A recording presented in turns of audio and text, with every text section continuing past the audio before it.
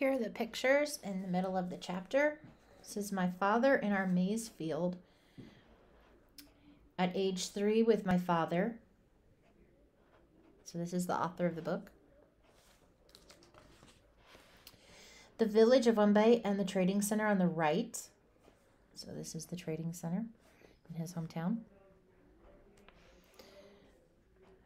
Grandpa with his handmade bow and arrow. In the story, it talks about how he was a great hunter, provided a lot of meat for his village.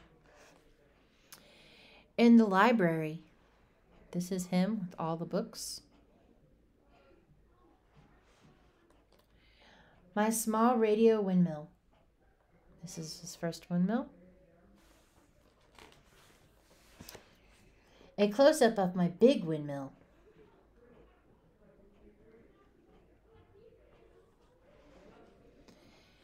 A close-up of the original tractor fan.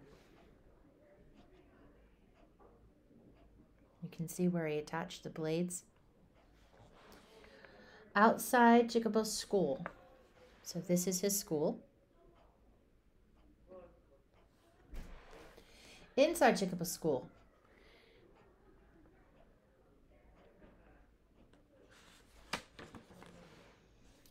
Wind Farm in Palm Springs. Me on my Dartmouth College graduation day. This is when he finished college. Now let's complete the chapter. Joffrey and I had used regular size water bottles for our pinwheels, but now I needed something stronger. Back at home, I started looking around and spotted just the thing. It was an empty jar of baby care lotion that my sisters used to play cricket. It was a plastic and shaped like a tub of margarine with a screw top lid. Perfect. Leave the lid intact. I removed the bottom with a bow saw, then cut the sides into 4 strips and fanned them out like blades. I poked a hole through the center of the lid and nailed it to a bamboo pole, which I drove into the ground. Behind the kitchen, right away, I realized the blades were too short to catch the wind. I needed to make them longer. In our village, we took our baths in a tiny hut made from grass that was open in the top. We typically installed plastic PVC pipe under the floors to keep them from flooding. Not long before my Aunt Chrissy's bathhouse had collapsed in a storm, so they built a new one right beside it. The old one was still there, however, and I knew there must be some pipe buried beneath the rubble. After 20 minutes of digging around, I managed to pull it free. I sawed off a long section, then cut it down the middle from the top to the bottom. Back in my mother's kitchen, I stoked the fire until the coals were red, then held the pipe aloft over the heat. The plastic began to wrap and blacken as it melted. Soon it was soft and easy to bend, like a banana leaf. Before it could cool down and harden, I laid it on the ground and pressed it flat with an iron sheet. Using the saw, I then carved 4 blades, each measuring 20 centimeters length. Once again, I didn't have the right kind of tools, so I had to improvise. This time, I needed a drill. Looking around my room, I found a long nail, took it to the kitchen. First, I drove the tip through a maize cob to create a handle, then picked the nail on the coals. Once it glowed hot, I poked holes in both sets of plastic blades. I used some wire to connect them to the bottle, but I didn't have any pliers to twist it tight. Instead, I used 2 bicycle spokes. That's when my mother found me. "What are you doing messing up my kitchen?" she said. If there was one thing she hated, it was the kids messing up her kitchen. "Get your toys out of here." I tried to explain about the windmill and my plans to generate power, but all she saw were some mangled pieces of plastic and a bamboo stick. "Even little children play with more sensible things," she said. "Go help your father in the fields." "But I'm building something." "Something what?" "Something for the future." "I tell you something about the future," she said, and scooted me out the door. It was pointless to try and explain. What I needed now was a bicycle dynamo or motor, and I had no idea where I would find one. Of course, I knew where I could buy one. A shopkeeper named Daunt had one for sale in his hardware store in the trading center. I'd seen it on the shelf for months before the famine, wrapped in plastic, so shiny and out of reach. I went back this time, and sure enough, it was still there. Druid smiled, and then I approached, so I tried my charm.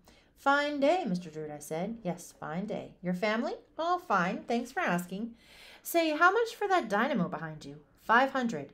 I leaned forward and gave him the sorriest look I could muster.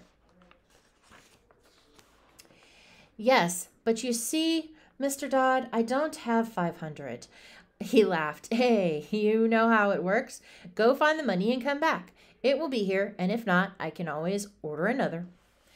I could get the money doing Ghana work, but maybe some odd jobs here and there. In fact, I'd heard that guys were making 100 kwacha a day unloading trucks at the dry goods store. If I worked a week, I could make enough money. I headed right over to the store and was the first one there. I'll get hired for sure, I thought. I waited and waited. Morning became afternoon. Then sun grew and dreadful. I had forgotten my water. Finally, the owner walked out. Why do you keep standing here? He asked. I'm waiting for the trucks. They come every day, he said, except Monday. Just my luck. It was Monday. That night at home, I hit another idea. The bicycle dynamo was the ideal motor for the larger windmill I wanted to make. But for this test model, I could get by with using a much smaller generator. I knew just where to find it. I walked over to Jeffrey's house and found him in the room. Bambo, do you remember where we put that international radio and cassette player? Yeah, it's here someplace. Why? I want to use its motor to generate electricity. Electricity? Yeah, from a windmill. Every time Gilbert and I had visited the library, Jeffrey said he was too busy working his fields. To be honest, he didn't seem that interested anyway. We're headed to the library, we'd say. Want to come? Go ahead, he'd answer. Waste your time. But now I told him my idea of building a windmill that would produce power and then showed him what I'd built so far. He saw things differently. Cool. Where did you get such an idea? The library. Jeffrey found the international cassette player under his bed, and I went to work. My screwdriver in this case was really a bicycle spoke that I had hammered flat against a stone. It wasn't anything pretty, but it worked to remove the screws from the radio's casing to allow me inside. After a little prying and jiggling, I removed the case and found the motor. It was half as long as my index finger and shaped like a AAA battery. A short piece of metal stuck out from the top of the stem. Attached was a small copper wheel that spun the magnets inside and gave the radio its energy. Using some wire, I attached the motor to the windmill. My idea was to have the body care lid turned the copper wheel as it was spinning like two gears in motion. But when I spun the lid, it just slipped against the copper. I needed some friction to make the gears catch. What we need is some rubber, I told Jeffrey. Yeah, but where do we get it? I don't know. What about from a pair of shoes? Now you're thinking. The rubber from our flip-flops was too spongy and not durable enough. Otherwise, we'd be set. Everyone in Malawi wore flip-flops. We needed a special kind of rubber, the kind used to make the flat worn by most women in Wambe. There was only one problem.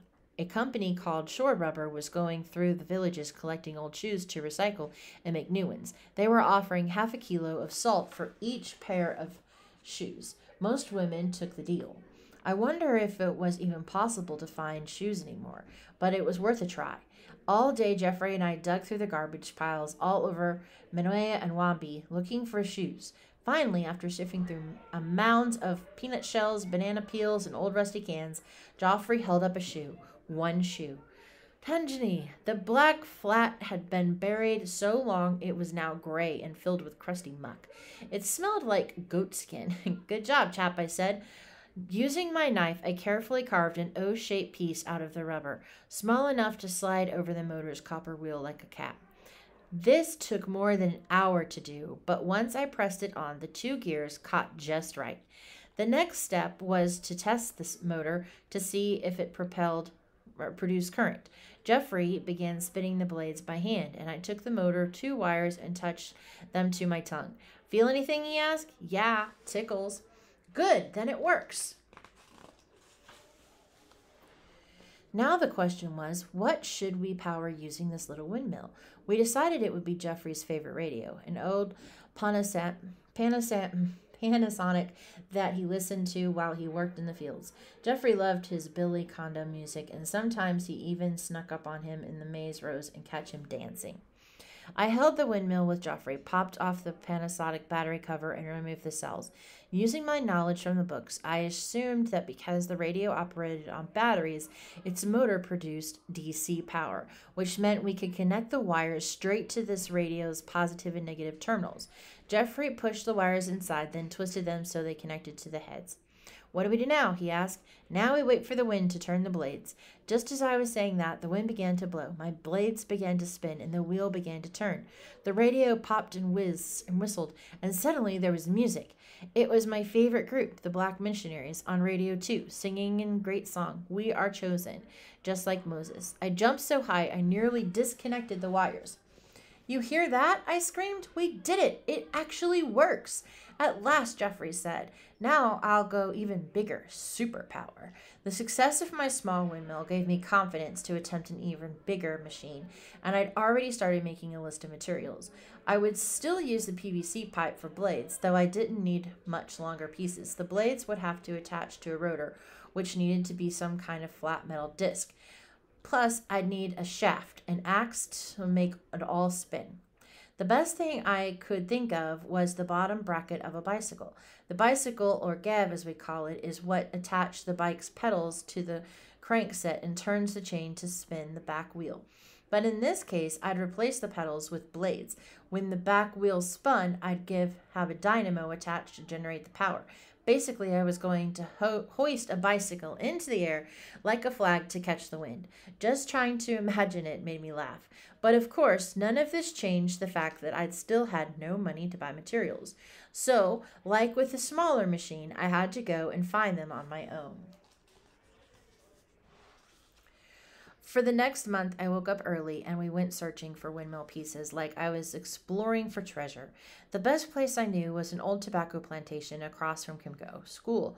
The abandoned garage and scrapyard were littered with machine parts and stripped bodies of cars and tractors, all forgotten and left to rust. Gilbert and I used to play around here, but never had much use for the junk. Now I was returning to the yard with a mission. I set out one morning over the hills and streams, noticed how the land hadn't changed much since the end of the rains. The grass was still high and starting to fade to brown, but the maize in the fields was tall and green. Soon we'd be harvesting and our problems would be over, at least for this year. At the school, I turned into the plantation and stopped the entrance of the scrapyard. Behold, now that I have an actual purpose and a plan, I realize just how much treasure lay before me. Old water pumps, tractor rims half the size of my body, filters, hoses, old pipes, and plows. Several stripped car bodies lay bleached by the sun. In addition to the 2 abandoned tractors, they also had no tires or engines, just rusted gearboxes in their bellies. Inside the cabs, the glass was busted off the instrument panels, but the steering wheel, clutch, and pedals were still intact. Aside from the sound of the grass swaying in the wind, the scrapyard was silent, and I was beautifully alone. The first afternoon, I discovered a large tractor fan, the perfect design for my rotor. I could bolt the PVC blades directly to the metal blades on the fan. That same day, I found a giant shock absorber, which I banged against an engine block to knock off the casing. Inside was a long piston, the ideal windmill shaft. I needed some kind of ball bearing to connect the shock absorber and gave to the friction. In order to find the right size, I used a piece of rope as a measuring tape and went around to all the various shafts with bearings attached. After 3 days, I found the right match on an old peanut grinding machine. I used a rusted coil spring to bang the beatings loose, and I found it was in pristine condition. The only problem with the scrapyard was that it sat directly across from the Cumbay School, where I'd left a bit of my heart. The school was currently empty until the students returned in a few short weeks. I could see through the windows. For a brief moment, I imagined myself back at my desk. "Look out," I said. "Your man Kambata will be there soon."